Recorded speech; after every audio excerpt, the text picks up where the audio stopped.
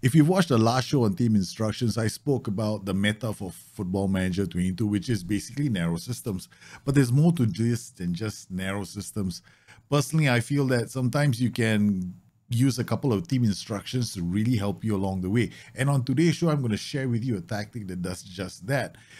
Interestingly enough, we're going to use a couple of hacks along the way. And we're going to put out a tactic that to some extent doesn't even make any sense.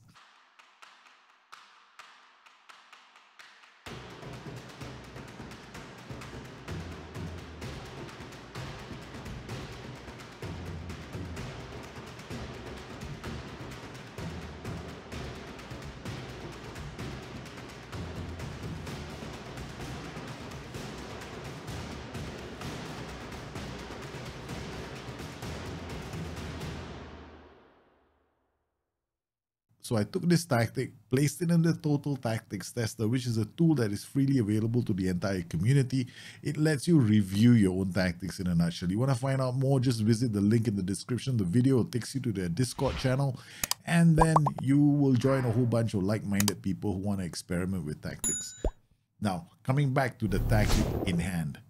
The results, well, I would say they're average. Now, they're not out there, mind-bogglingly good. If you're familiar with the Total Tactics Tester, you probably know this is half decent.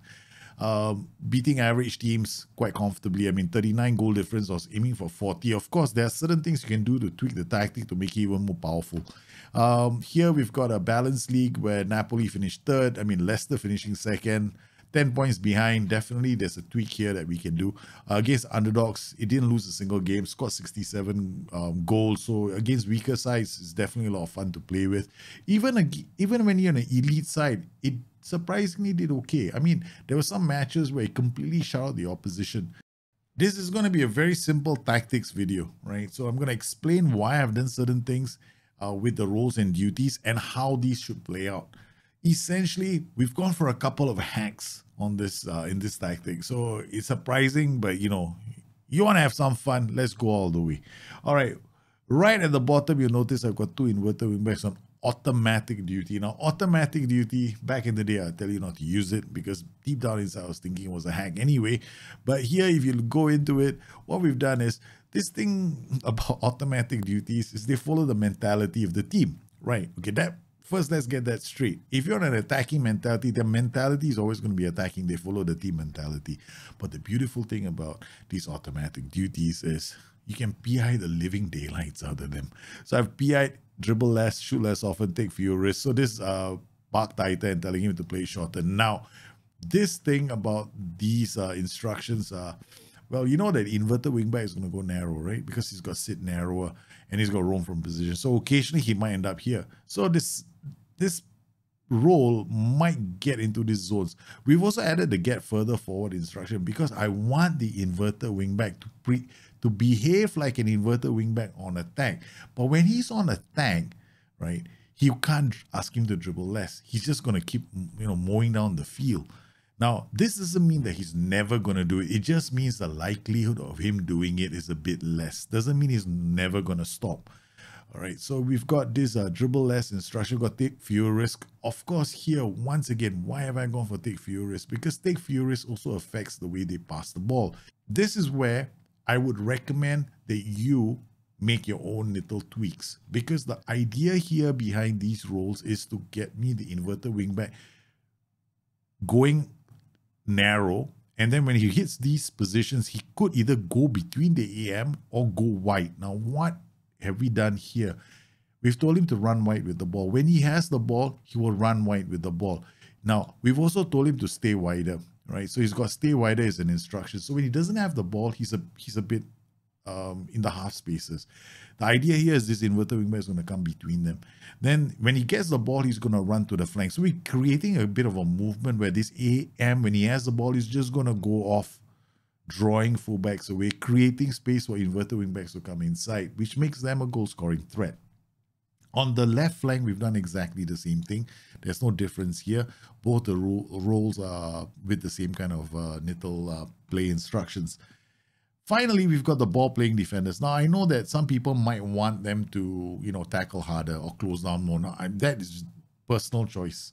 But here in my setup, what I've got them to do is dribble less. Now, you might be wondering, why have I got so many dribble less instructions all over the place?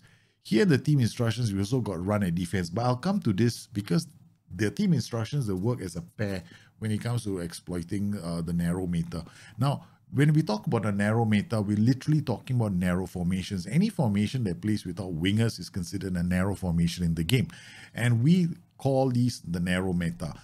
Essentially, a lot of narrow formations are fairly strong on Football Manager, but there are some quirky ones, and this is one of the quirky ones I like. Now, in order for us to use these inverted wingbacks to get them punching up the field, I wanted two roles here that basically are CMs on support. Now, why have I gone for a CM on support? Because I wanted him to hold his position, shoot less often, dribble less, and take few risks. I didn't want it to be a DLP. We could have gone with a roaming playmaker, but he tends to roam. We already got a roamer here, we got a roamer here. We don't need more roamers in the middle. What I literally wanted was a double pivot that held its position as the team pushes up, as these two guys push up the pitch. Now, these two are going to run wide, okay? So they'll draw players away. The threat is actually in the middle where we've got a pressing forward and a shadow striker. Now, here I've tried loads of combinations. The advanced ball works very well. The pressing forward works well. The poacher works well. So here, ultimately, it's going to depend on you. Now, the reason why I've created this tactic is it's like a template for you to go out there and have fun with, to understand the logic behind the system. Okay, now let's take a look at our team instructions. The team instructions are kind of aggressive, even by my standards. We've got trigger press much more often. So we want a very aggressive press that happens up here. Now, you can also do this, right, and play with a mid block. It's possible to play with a mid block because when you play with a mid block, these guys are going to engage the center of the park, right? So they're going to hold their position. You're actually drawing, the opposition are going to try and come down the flanks. But the passage to the two DMs or their central midfielders might be an issue. So they're going to try to get down the flanks. But this is entirely up to you. I personally, to make it easier for people, okay, you just go in there, hit this, have some fun, you're applying pressure. It's especially fun against underdog sides. Okay, then we come to the instructions at the back. Now, we've got throw it long, distribute to fullbacks, distribute to center backs, and distribute to fullbacks. You want to be playing with ball-playing defenders. The reason why you want to be playing with ball-playing defenders is really simple. There's no DM. So what you want them to do is, against teams that play with a high press, you really need somebody to bring the ball out. These guys are going to be positioned quite high because they have get further forward. If you play them as central defenders, then you got to ask them to bring the ball out as well. They have to be ball-playing defenders. They have to have good dribbling, first touch. They have to try and bring the ball out. If you don't bring the ball out, what you're going to end up seeing is your passes, your players have run out of passing options. And when that happens, they hoof the ball. When they hoof the ball, you got to think of another way of playing it. So if you have got really poor defenders, turn this guy into a target man, play a really strong, meaty man in the center, then hoof the ball. Trust me, it's a beautiful thing to watch. As the ball goes from the back to the front, lands on his head, he lets this guy go. And then you got these two players up on the pitch being very narrow. You constrict the space. And it's a formation that can actually generate fair amounts of possession as well. Now, that's surprising when you look at the team instructions, because when you look at the team instructions, you're probably wondering, why have I got these team instructions in play? I've got focus, play, pass into space, and run a defense. This is where I'm playing to the meta. Now, when you have certain instructions, they work quite well together. Now, we've got attacking with narrow. Why have I said it narrow? This depends largely on the kind of players that you have. If I play it wide, these inverted wingbacks will be a bit wider in the transition. But remember, they've also got sit narrow, right? So they're going to not exactly be hugging the line. All right, so they're going to be somewhere around here during the build-up phase. When they're during the build-up phase, passing options. Now, if I were to play it wide, what will happen is, and this can be an option, this fullback will play the ball towards the flanks. He's going to look for somebody to pass the ball to. If this guy's got very good movement, he's been told to stay wider, then the passing movement is going to be him to him. He runs wide with the ball, plays this guy in. It can work. Definitely can work if you have the players who can play those kind of passes. If you don't have those kind of players that can play those kind of passes, then I recommend doing this. Narrow. Now, when you play narrow, you get wall passes. This player is going to pass inside. He's going to pass outside, then pass inside. they kind of do this little tandem passes, easier for you to pull off. So this is a bit more easier to pull off. And then finally, the run a defense and pass into space. Remember earlier when I said we had dribble less? Dribble less is a fairly simple setup, right? When I tell players to dribble less, the idea behind it is we only want certain players dribbling more, and these are the players. We've got this guy who's been told to run wide with ball. He's also running wide with the ball. We haven't told them to dribble more. We're going to leave it to their decision making. But these players, when they get the ball, they run at defenders. They run wide, pulling players away.